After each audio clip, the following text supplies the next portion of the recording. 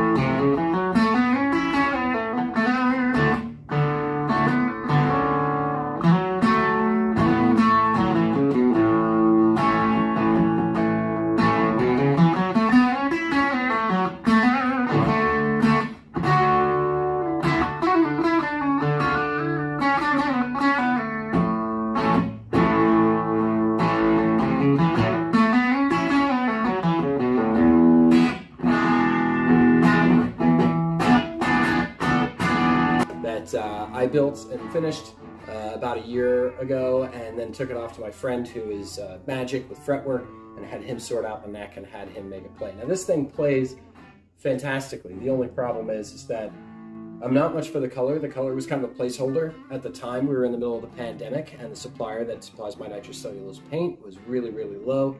I had Sherwood green on the shelf, so I used Sherwood green.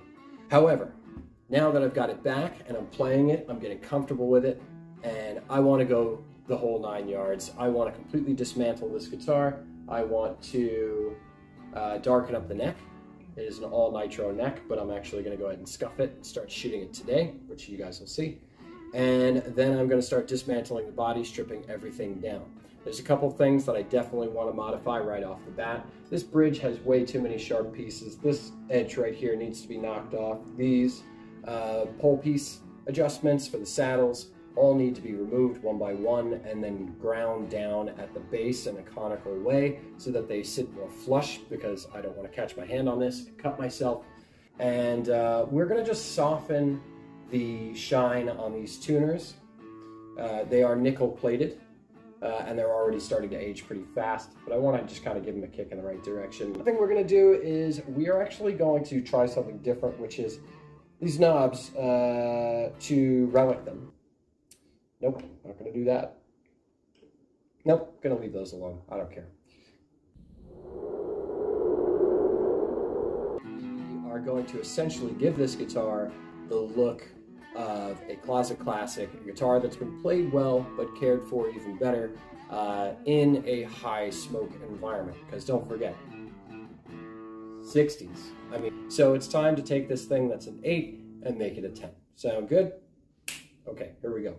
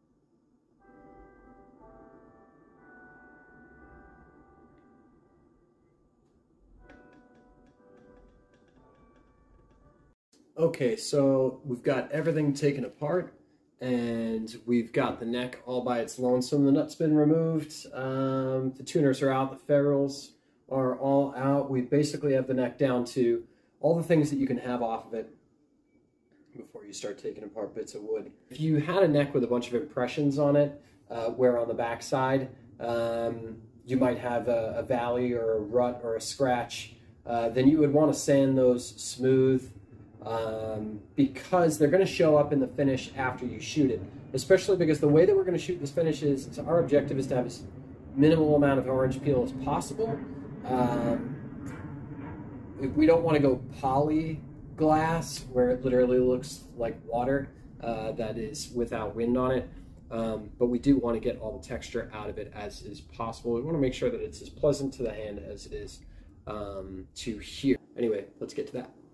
So what I'm going to do is I'm going to clean up this heel, because we did have some paint transfer from the clear coat and everything like that. This guitar was put together fast, so the paint might have been a little too soft when we put it back together. So I'm going to go ahead and clean up this heel, get a nice flat clean surface, and then we are going to rub down the rest of this neck. Now the cool thing about nitro is that when it is finished and when you do have the texture knocked out of it, you'll have a good glassy surface. You can see in the reflection right there. But when you actually get really up close to it and you lay it flat and you look across, you will see kind of the ebb and flow of the grain through the wood.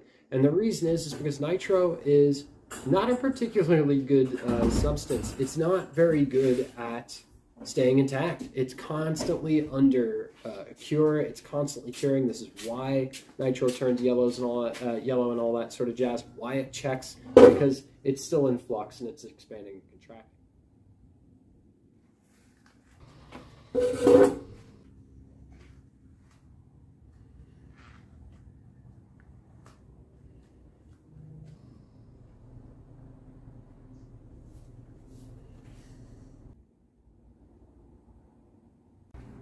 So here's what we're going to be using today. Going to be using Gracie's Vintage Finishes. This is Dark Neck Amber, ending in 108. I've actually got 2 cans of these. This one's just about dead though. So we're going to go ahead and start off with this. I'm going to put the link for this in the description below. This is a very excellent finish, and I will tell you more about this a little bit later. But this is great stuff. When I actually tape off a neck, what I do is I leave the side markers exposed, especially if I'm tinting a neck, because I don't want the side markers to stick out against the contrast of the dark nitro finish. So at this point we're good to go. We're going to start off spraying it on its back so that I can flip it onto a contact surface that is taped off so that it won't leave impressions, and then we're going to let this kick overnight. But I got to shoot this really fast because the sun's going down, and even though it's Southern California, if it does get cold enough, the flash times really start to stretch out, and you don't just get that really nice lay even thing. Sorry about the plane. What are you going to do? It's a plane. I can't stop it. Okay, here we go.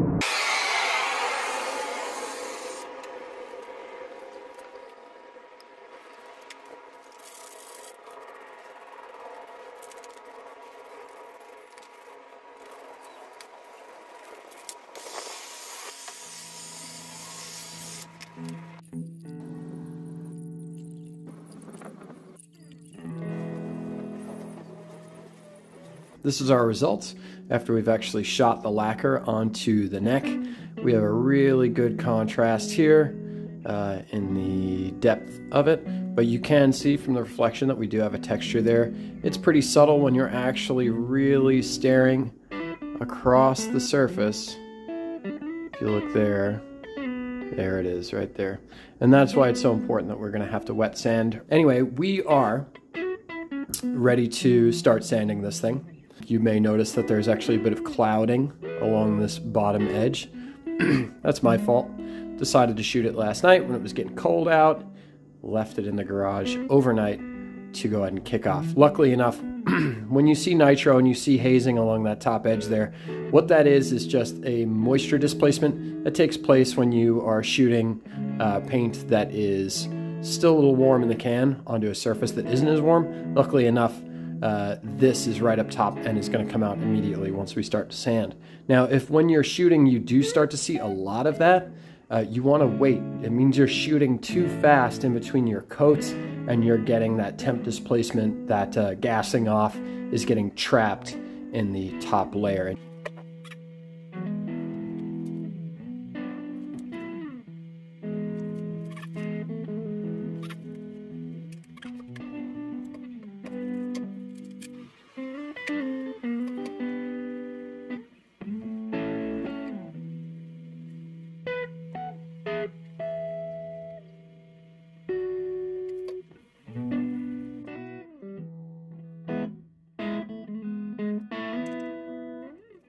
Okay, so here we go. We've got the neck all finished, and we've been wet sanding and polishing. So at this point, the sheen's pretty good, but we do have a really good texture to it.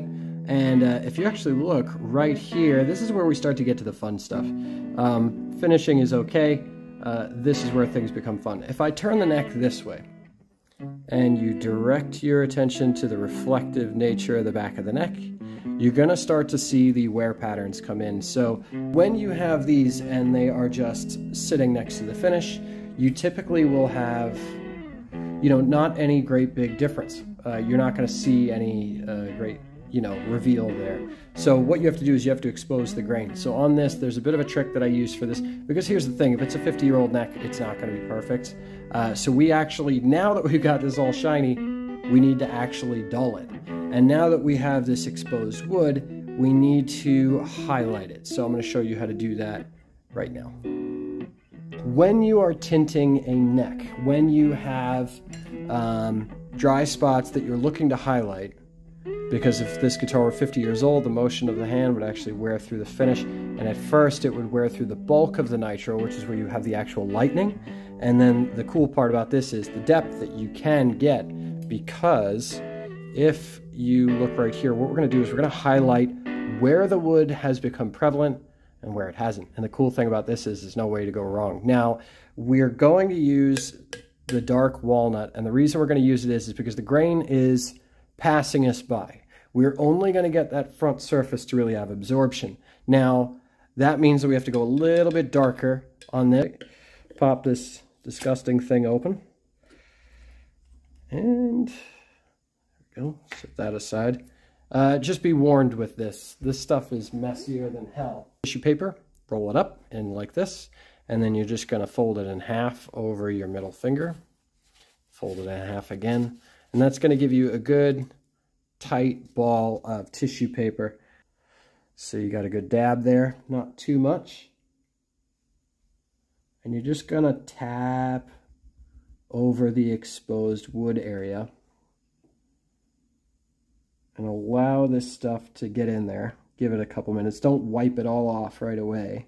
If you look just above it, you can actually already start to see the pores of the wood soaking it up. So you just keep wiping it in there. Let that sink in. Make sure you haven't missed any spots. This is the type of wear that you will typically see on Fenders from the 60s and 70s, where the thumb is reaching over. Because you've got to remember that you're not trying to carbon copy everything that you're seeing on the racks of the vintage shops. Instead, what we're trying to do is we're trying to replicate your actual playing. Now, my playing, typically I do not keep my thumb back here. Instead, what I do is I wrap my thumb up and over to create an octave and omit a fifth. And you can actually reapply too into those spots, because those spots are going to get dark. If you look at guitars from the 50s and 60s, typically speaking, when you have exposed grain like that, they get very dark very, very quickly. So you want to make sure that you're not missing any spots. Back to the clean one. I'll come down here. There we go. That's better. All right, now we've got a nice light wear pattern that is consistent with a guitar that's been cared for, but has definitely been played. And there's no texture to it. You can barely feel it with your hands. So if you're worried about it gripping or feeling weird, and don't sweat it. It's still going to look a little weird because the rest of the neck looks almost brand new, but I'm going to show you guys how to sort that out right quick. But before we do that, there's actually another thing that we want to do, which is, if this guitar were around 50 years ago, it would have check marks. I've seen people do checking, false checking with a razor blade or with a knife. I've done it myself, and I'm going to be honest with you, it is not convincing. The check is way too deep, and too commonly people don't understand that checking is radiating around an area that is open to atmospheric temperatures and or humidity, i.e. bolt holes, stress areas in the wood. If you've got a string tree, that's where your checking is going to be. It might be coming across and past as the wood expands and contracts and the nitro starts to crack, infinitesimally small cracks all throughout the face. However, all of them will eventually start to become influenced by breaks in the finish. In this case, we're actually going to use a Scotch-Brite. What we want to do is we want to create infinitesimally small scratches in the surface because we're not going to be able to get dirt to stick to this. There are sections on this where there are a couple of very light swirl marks, and you can kind of see them in the reflection if you're staring at it. But once again, we're not going for perfect here. We're just going for interesting, something that looks good. All right, so we're going to go ahead and get started with this. I'm going to scuff up this surface, and then I'm going to show you guys this neat trick that I have to age the finish. Now, unfortunately, we don't have bare porous wood on the front, so we cannot tint that way. We need to use a method of tinting that sits over the finish, sticks to the finish, and will stay there even with soap and water and even with a bit of polish. Now, you can always polish it back out if you want to just go ahead and go with the standard look, but this is a neat trick that I learned a few years ago in the automotive community to age something.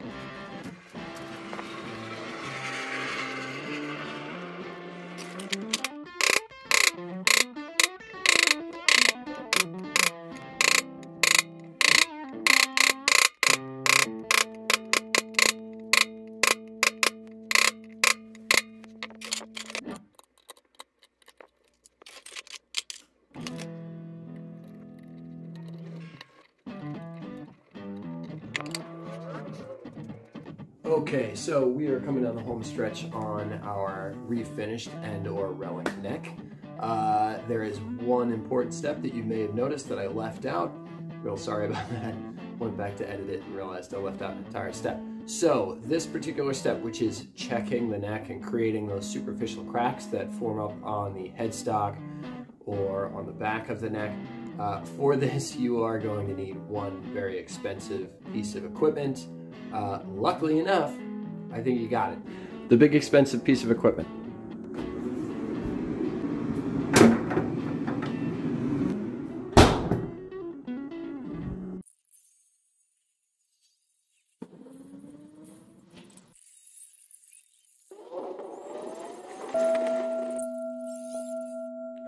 so we've had some time pass. Let's have a look at what we got.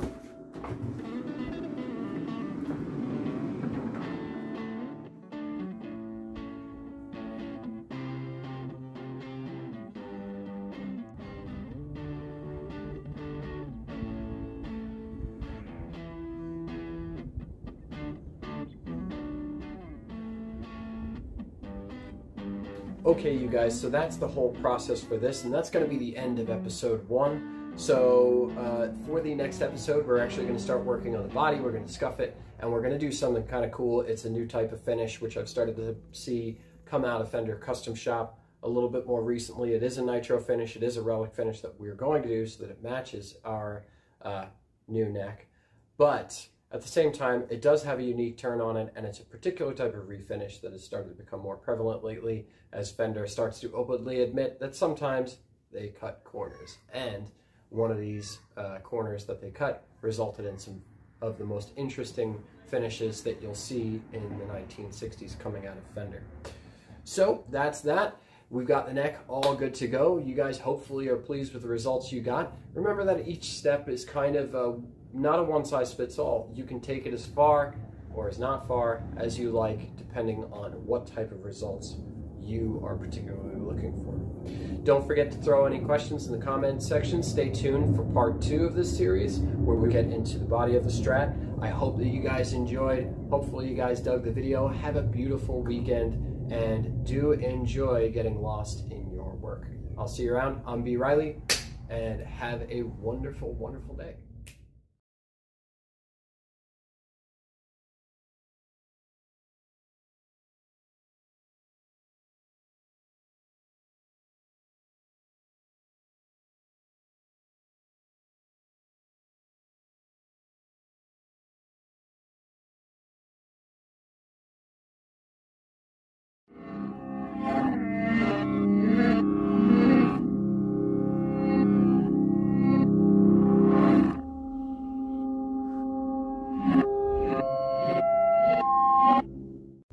Hey you guys, B. Riley here, and today I am going to take a bunch of sandpaper and some scouring pads, and I'm going to beat the shit out of this thing. Yeah, God damn it.